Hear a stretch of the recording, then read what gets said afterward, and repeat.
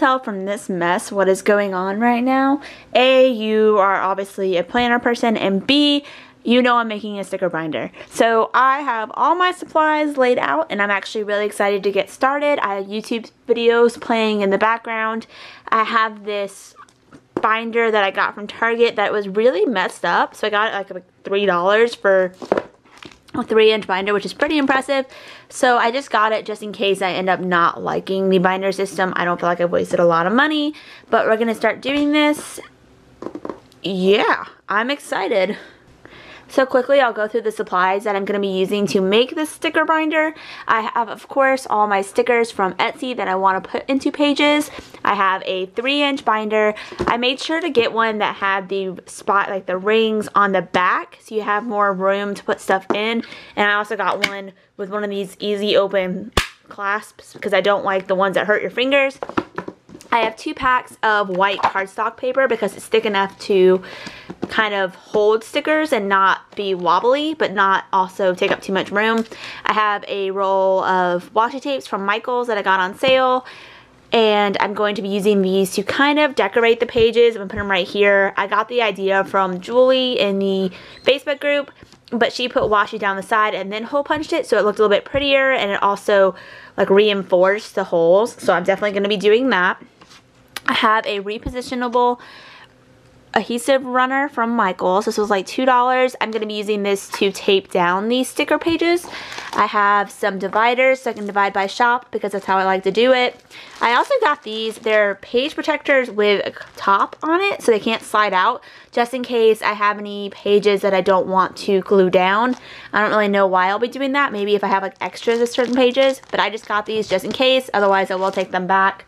And I also got a binder pouch to go in the front. I plan on putting stickers that I don't have time to put away when I first get them here. Come on, focus. This camera's bad. But so this will be in the front of the binder, and I'll probably put like a sticker on it just for fun. And then I have a 3-hole punch. So I'm gonna get started, and I will check in periodically and let you know how this is going.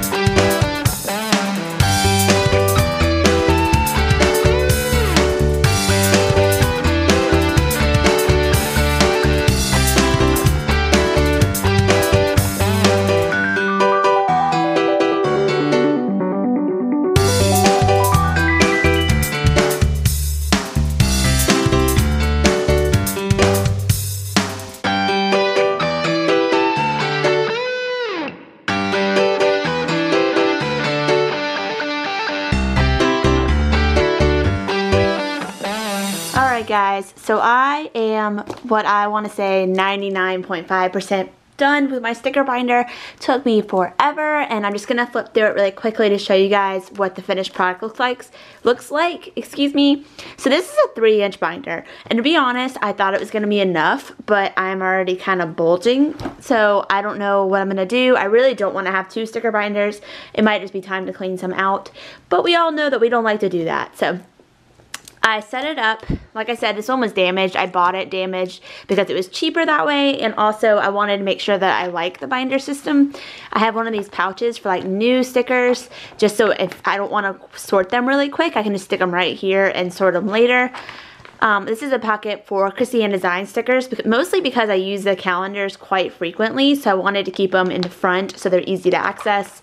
This is just generic stickers I bought at the store for weather and sports.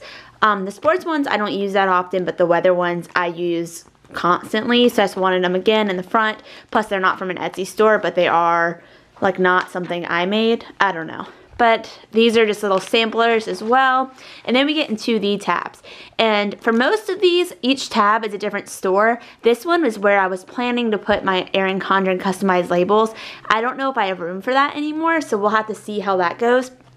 This one in the beginning is Oh Hello Stationery, and I used one of the stickers that just came on one of her sets. I love shops that put their name as a sticker whenever you just buy stickers from them. I feel like it becomes really useful, and so these are all stickers from her. Most of these I use adhesive rollers on, but I will be honest with you, I went through those very quick. I either broke them or used them up really fast, so I didn't really like that system. I'm just flipping through this. I have like monthly kits in the front, and then it turns into like generic stickers. Like I have the rainbow ones. I copied the idea from Julie on one of the Facebook groups, and I also follow her Instagram. She did a sticker binder, and she put washi down the side to reinforce the holes. I do think it made the paper a little bit thicker, but I do like the way it looks. I just think it adds a little bit more color to the page, so I enjoy that. So those are all the Oh Hello. And then we go into Pretty on Paper Co., which is, she just released a bunch of horizontal sets, so I have paper set aside just to fill up this section. But these are all her vertical kits. Her little Halloween sampler, which I've used one of the cats already, so I need to get one of those. So then we just go into Have a Parade, which is another one of my favorite shops. She is growing pretty quickly, and I'm excited for her. She just started about a month ago, just like Pretty on Paper Co. So these are both newer shops, so definitely check both of these out. I do have coupon codes for both of these shops. I'll put them down below. So these are just her stickers. And then we go into Scribble Prints, and I just have a bunch of monthly kits from her. I started using a glue stick here, and then as you can see, I accidentally got a little bit here, and so when I flip it, it sticks to the divider, which I'll have to figure out how to fix that. But overall, I really do like the way you can flip through and kind of see everything. Next, we go into Papered Kiss. So these are all Papered Kiss stickers. Then I have Libby & Co. This one is actually on one of the strips I purchased off Amazon. It's one of those clear strips you can just stick to the back of paper, which I really like. Unfortunately, most of my stickers I cut up to fit in my last sticker storage container, which you saw at the beginning of the video. But so I had to glue most of these down or use an adhesive roller. And these ones really didn't do very well. I'm going to have to go back and redo this side. I'm hoping they'll kind of just set as I let them sit, so... Set as they sit, haha. So those are all Libby & Co. I have a little folder of extra ones that I cut up because they were in my last storage system. These I got at Target. They are page protectors, but they have a little pocket at the top because my last page protectors, everything fell out of, so I didn't like that. I also got the dividers with folders in them, so if I have like one little sheet that doesn't really fit on a page because all the pages are full, that way if I just want to stick a sheet in there, don't have time to glue it down, or if a page is full, I can stick it in there until I start another page. Then one orange snowflake. I don't have too much from her, but I just wanted to give her a section. And then this is like my random store section. I hand wrote that in. But it's just pages of stores that I have stickers from that I don't really want to put in their own section. Like, for instance, I don't have a lot from Let's Planet Bray. I have her samplers, but I want to order more, so I'm going to save these in here until I put its own section in. And I do have extra dividers, so I know I'll probably be adding on to those, but just different stores. I mean, just a little bit of everything in here. And then I did add a section for store-bought, which has nothing in it right now, but I do have like planner stickers that are from the store, so I'll probably put those in there. I also have a section just for weekend banners, and these are from all different stores, but I just put them all in one area.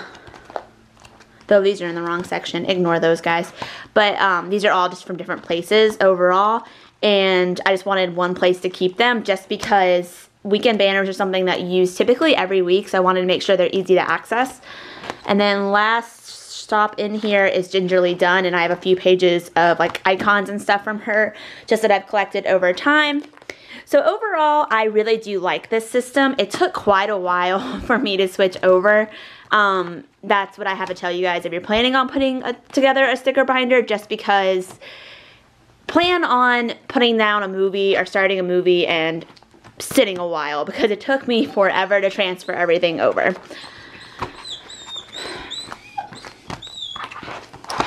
But overall, I'm going to print out a cute little cover and call it done. Hopefully I'll clean some out and get rid of some stickers. But that's it, guys. I hope this was a helpful video and a little fun thing to watch. So I will talk to you guys in my next video. Thank you so much for watching.